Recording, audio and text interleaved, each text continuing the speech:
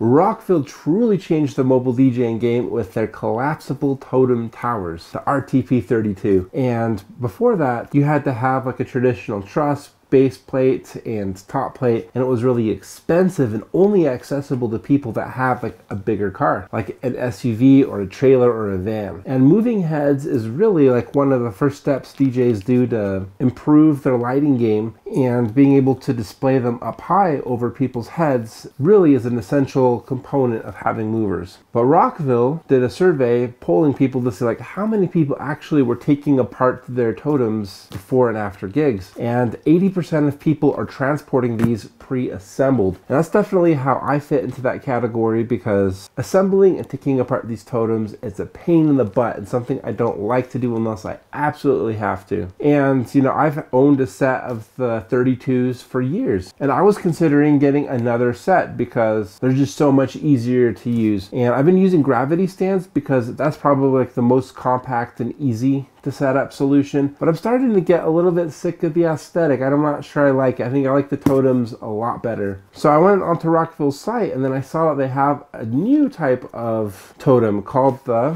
RTPGO.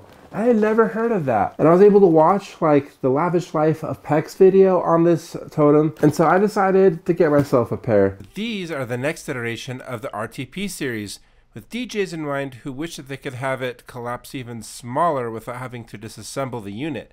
This has the same durability and height as the RTP32, but more collapsible and portable.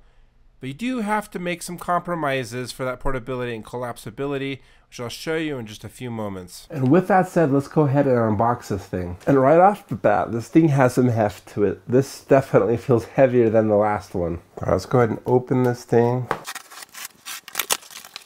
So a new part of their design is that they have the base plate split into two. I'll show you why in just a few moments.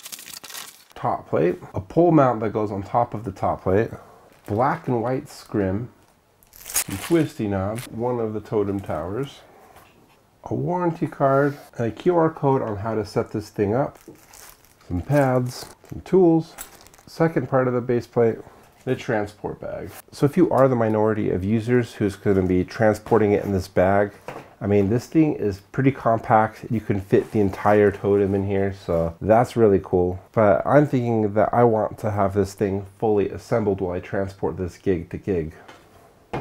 This base plate comes apart, so it's a little bit more transportable. Comes with these rubber caps, just remove these.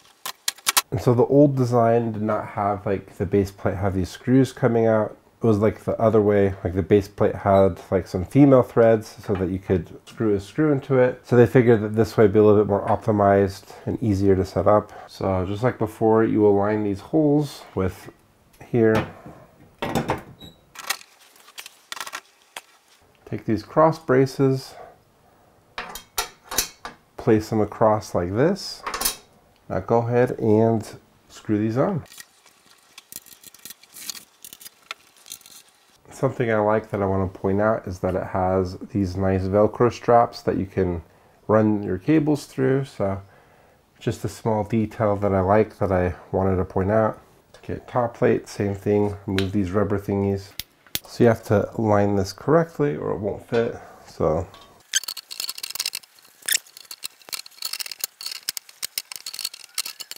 oh, there we go. I finally have it aligned. It's kind of tricky. Okay, same operation. I'm gonna attach these at the bottom here. Have to raise this a little bit. Not quite as easy as the bottom. I totally forgot to install these.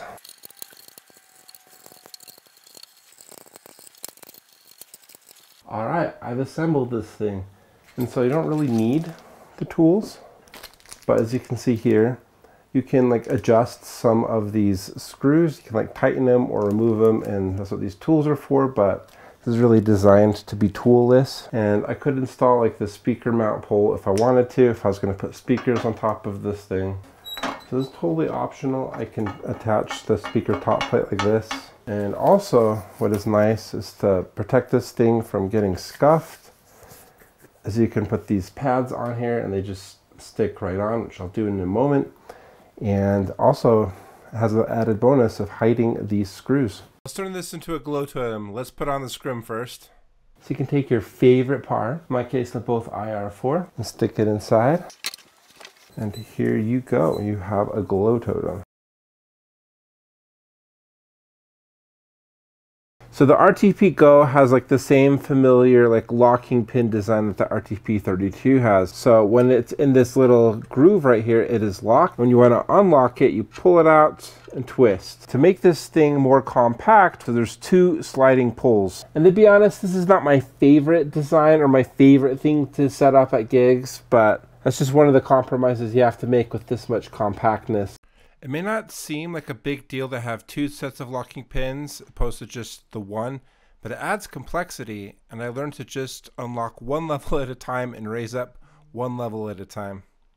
So this just doesn't fit into my Subaru Outback, which the Subaru Outback is longer than it is tall, but maybe we can fit it up there. It doesn't quite fit either with the seat down. Okay, with the seat up, it does have quite a bit of room, but this isn't that useful, honestly.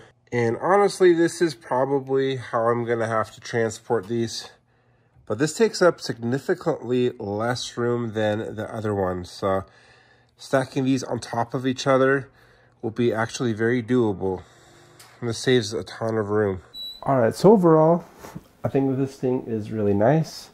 It doesn't quite fit standing up in my car. I think in a taller SUV it would fit. If I still have like my Ford Expedition, this would be fine. In my trailer, it doesn't save me a ton of room, but I don't want to use my trailer for every gig. This is about the same price as the RTP32.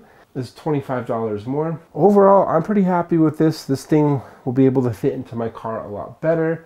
And I think that these look a lot better than gravity stands. And you don't have to worry about finding an adapter to sit on top of a gravity stand. Like this is just, any mover can just sit on top, and that's really easy. Rockville totems are solid, and this is a solid addition to an already solid lineup. But if portability and collapsibility aren't big issues to you, like if you already have a big vehicle, then I highly recommend you stick with the RTP32 line, because this, to raise it up, has twice as many moving parts and will take you twice as long or more. Well, if you have any questions, comments, or concerns, leave them down below, and please smash like and subscribe, and I'll see you in the next video.